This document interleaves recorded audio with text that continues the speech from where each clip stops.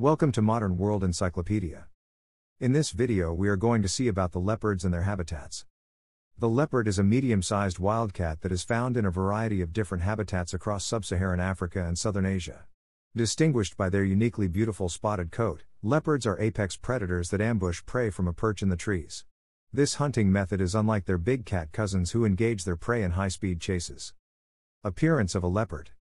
The leopard is an animal with a long, lithe body that is supported by powerful legs and a long tail that is used for balance in the trees. Leopards can vary greatly in their coloration and markings depending on their surrounding habitat, with those found on open grasslands having a light yellow, sun-bleached background coat, whereas those that are found in forests tend to be darker to blend into the shade and with more markings for camouflage. The dark, ring-like patterns that cover the leopard's coat are called rosettes, but these turn into solid spots on the face and limbs, and rings on the tail, and provide the leopard with camouflage into the surrounding environment.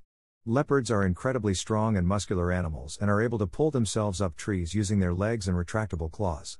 Like a number of other large feline species, the leopard is able to draw its claws into folds of skin on their paws to ensure that they are not blunted whilst the animal is walking about. Their remarkable eyesight and hearing give them a great advantage while night hunting. Evolution of leopards. The first mammals are believed to have lived 208 million years ago, after the extinction of dinosaurs.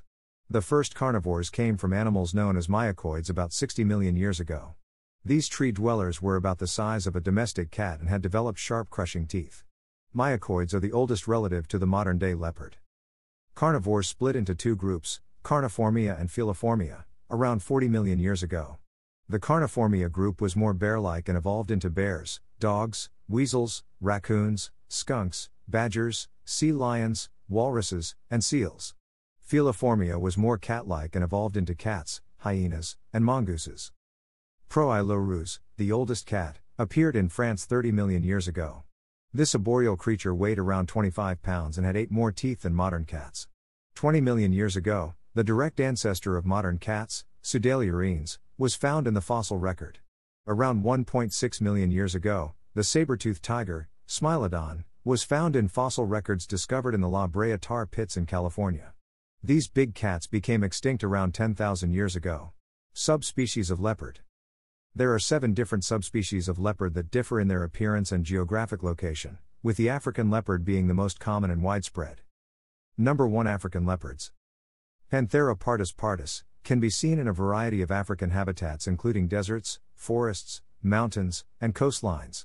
They are known for their speed and agility and are able to carry heavy prey up trees with ease. Number 2. Amur leopard. Panthera pardus orientalis, is native to southeastern Russia and northern China. This critically endangered animal is considered one of the rarest cats on Earth. Number 3. Anatolian leopard. Panthera pardus tuliana, is native to Iran, Turkey, the Caucasus, Azerbaijan, Georgia, Armenia, Iraq, Iran, Afghanistan, and Pakistan. The last official sighting of the Anatolian leopard occurred in 1974 after the animal was killed following an attack on a woman. Some scientists have declared it extinct while others believe there are still 10 to 15 Anatolian leopards in the wild. Number 4. Barbary leopard. Panthera pardus panthera, sometimes called the North African leopard, lives in the Atlas Mountains of North Africa. They were thought to be extinct but a small population survives. Number 5. Sinai leopard. Panthera pardus jarvisi, is a critically endangered big cat native to the Arabian Peninsula. It lives in mountainous uplands and steppes. Number 6. South Arabian leopard.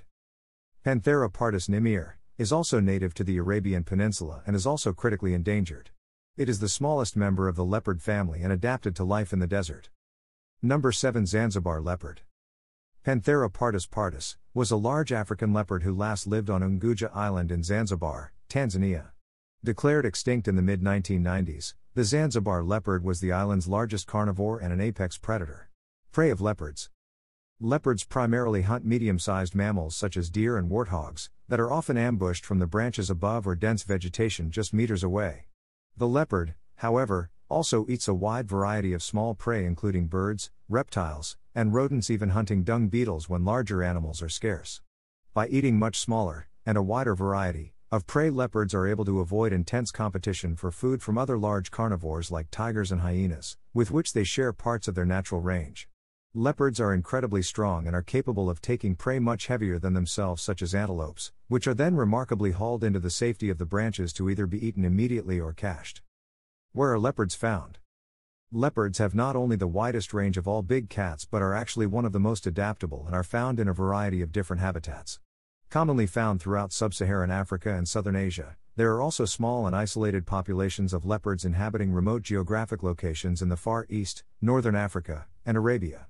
The leopard can be found inhabiting numerous different areas, providing that there is a good source of cover and an ample supply of food, including tropical rainforests, tree-lined savannas, barren deserts, and mountain highlands. One of the reasons why they are thought to be still surviving successfully throughout much of their natural range is that leopards have adapted to the growing presence of people and are known to both live and hunt in areas close to urban activity. However, in some parts of their natural range, populations are threatened by the loss of their natural habitats to both deforestation and growing settlements. Hope this video has given you some useful information at least. If you do like this video, then give a like to this video. For more useful information, please subscribe to this channel and click the bell icon.